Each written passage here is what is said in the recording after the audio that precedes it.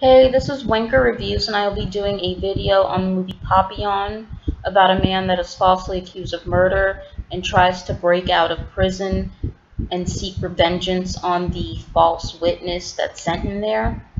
Now, right off the bat, this movie reminded me of Shawshank Redemption, but this movie is actually a lot worse, and not worst as in it's a bad movie, but worst as in what the characters have to go through in this movie. It's a lot more intense, and it's a lot more suspenseful and even violent. The acting is really good. The pacing is really good. I was actually afraid that Rami Malek would annoy me, and I do like Rami Malek, but sometimes his voice is really annoying, and I honestly can't tell if that's how the character is supposed to sound, or if he's just not that great of an actor. And again, I do really like Rami Malek, but his voice, I don't know what's going on with his voice. Like, something's up with his voice, yeah. But overall, the acting was really good. I really did like the characters. It's very thrilling. It kept me on the edge of my seat.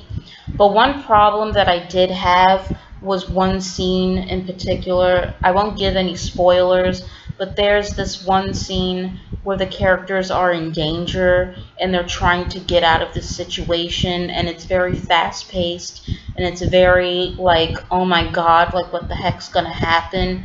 Like, oh my god, how are they gonna get out of this?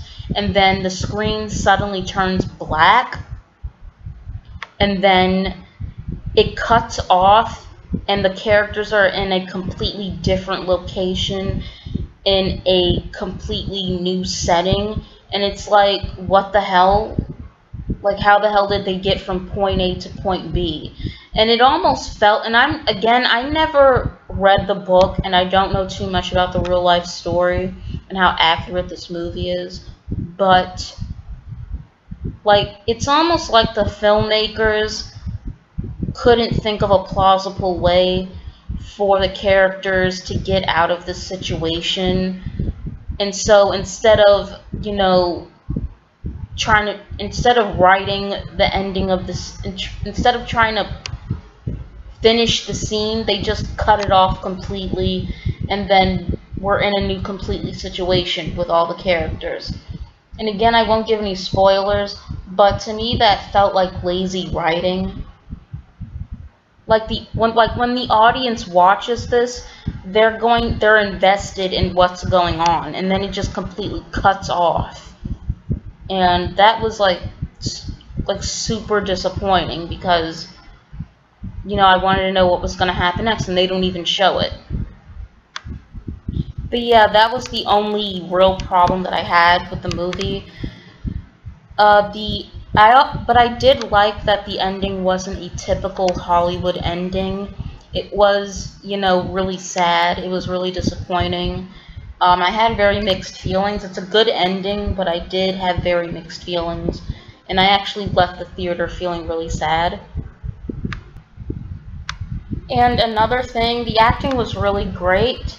And I actually was very worried about Charlie. I think his name is Charlie Hunnam, and he's a really pretty character. Like, he has a really pretty face, and I was actually he reminds me of Channing Tatum, except he's a better actor. Charlie is a better actor, and so I was actually very worried that he was. I never knew who this actor was until I saw this movie, but because of how he looked, I thought that the acting was going to lack.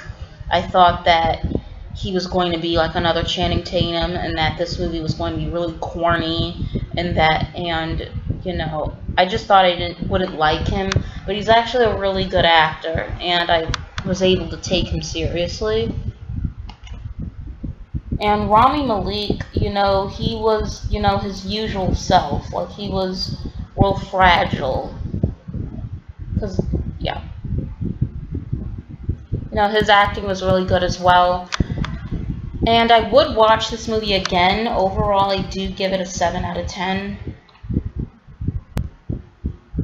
If you liked Shawshank Redemption, then I would definitely recommend this. This movie is actually a little better simply because of how suspenseful it is and how fast-paced it is. So yeah, thanks for watching.